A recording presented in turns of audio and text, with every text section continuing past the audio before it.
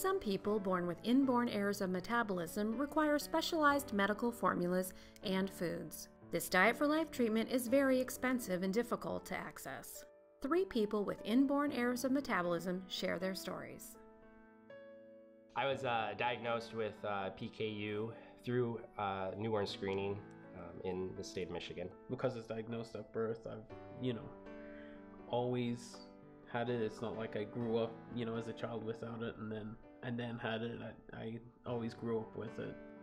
I was taken off the diet when I was 5 years old that is used to treat it, and I knew nothing about it until I became pregnant with my daughter. I've been taking formula my entire life since diagnosis as an infant and all the way till now. You have to drink it throughout the whole day, so that can make some problems when you're at school or at work. I actually took a diary and wrote down each day how I felt for 3 days on the diet and then 3 days off.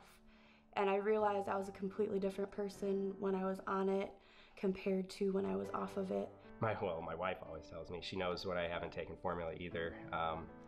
She can, I guess I get very temperamental or irritable and short-tempered. If I'm off, my levels are high, my hands will shake and tremor.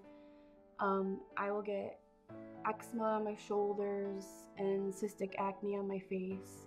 Also, when I'm off diet for even just a few hours, or if I miss one dose of my formula, I notice that I can't really last a full day at work or school. I notice that I do feel a little bit depressed, and know that gets worse the longer I go. So. Everything in my life is 10 times harder than what it is for a normal person when I'm off the diet and my levels are high. Like, I wake up and feel like I didn't sleep, like I just need to sleep all day long. I feel like there's weights attached to my arms and my legs. Everything that I do is harder.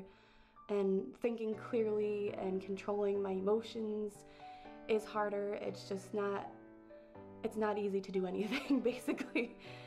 I'm supposed to be super careful anyways, but I have to be even more careful while I'm pregnant to make sure that the baby doesn't have any neurological disorders or birth defects or heart deformities or anything like that. There's times when I have to cut corners to try to get by. I mean, I can't have the ideal diet that I need to feel my best because we don't always have the money for it. You can just buy it off the manufacturer, but I don't have, I think we worked out it would be $2,000 a month for the amount of formula I need. I've heard stories of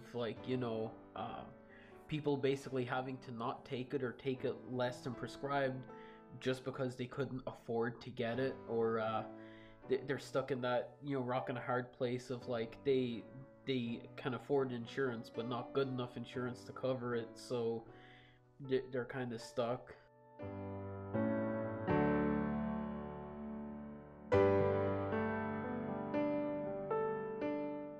So formula and being on diet is extremely important to me. It's really the only reason I've been able to get to where I am now and pursue my dream of being in medicine. It's really just something that carries me through every day and allows me to keep striving towards my goals in my career. So I would say it's my entire life.